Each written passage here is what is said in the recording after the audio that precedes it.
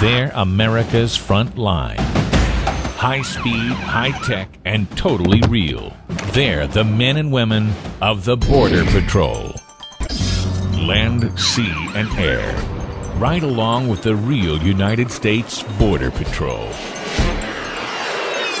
As they protect our borders and coastlines, implement drug enforcement, carry out combat missions, and fortify its prominent position as guardian against terrorism as part of the Department of Homeland Security.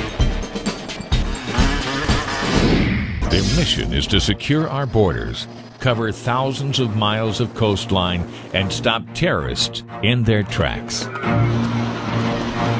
From the waters of Florida to the Arizona desert, these officers put their lives on the line to keep America safe. The Border Patrol team is made up of experts in their field with years of experience in military and law enforcement, like Eric Grimes, a senior officer who has seen it all. You have good boaters, you have bad boaters, you have nice people, you have people that are not so nice. Every time we take it out now, we get stopped or harassed, so we don't take it out that often. Okay. Would I consider this job dangerous? Yes, it's very dangerous. We work in a dynamic environment. We deal with illegals. They're committing felonies, bringing in illegal contraband into the U.S. They don't want to cooperate with you. Then there's Eddie Perez, the local boy. I was born and raised here in Miami. This is my backyard. I'm going to protect it to the fullest with the authority that's vested in me.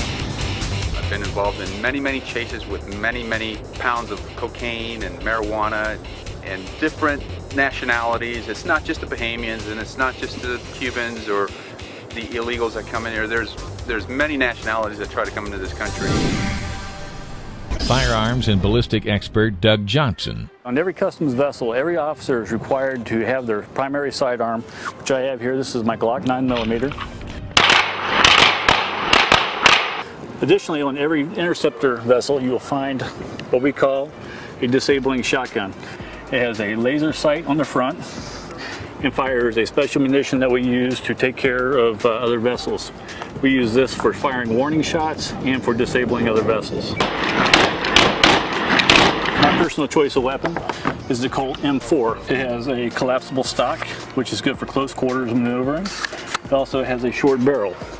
This weapon will allow us to cover a person when we encounter them if we anticipate any type of violence or any type of other weapons.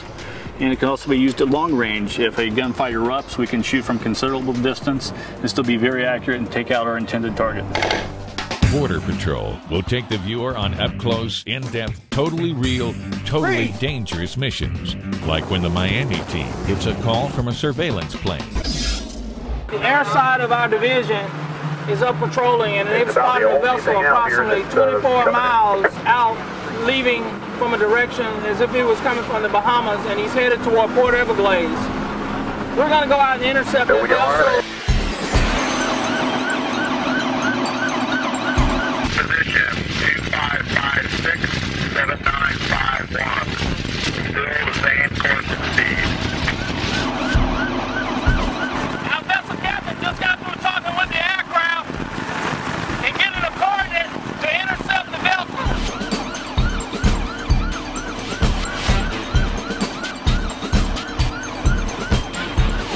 Officer Grimes and the team spot the suspect vessel, and they move in to investigate. We're U.S. Customs and Border Protection. Where are you guys coming in from? Bimini. Yeah. What time did you leave Bimini? 10:58. 10:58. Okay, how many people you have on board? Just us. Just you two? Yeah. Are there any weapons on board? One. One weapon? Yeah, we're going to come aboard right quick.